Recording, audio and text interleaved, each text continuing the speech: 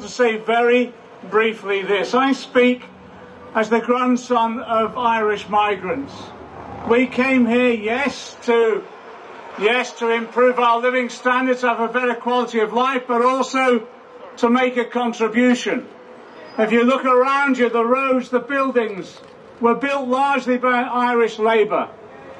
Irish women staffed the NHS and taught in our schools. They made a major contribution, and you know, every wave of migrants to this country have done exactly the same thing.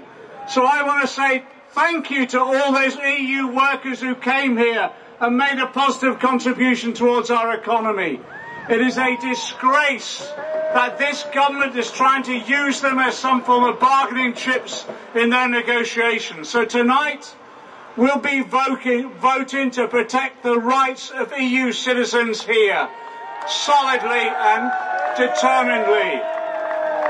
But let me say this, if the Tories vote it through, and they most probably will because the Tory rebels look as though they've capitulated, we'll be doing everything we possibly can throughout these negotiations to ensure the EU citizens are protected, and also UK citizens in the Europe itself, rights are protected. Why? Because there's only one race, it's the human race, because we're internationalists, we believe in international solidarity wherever people live and work.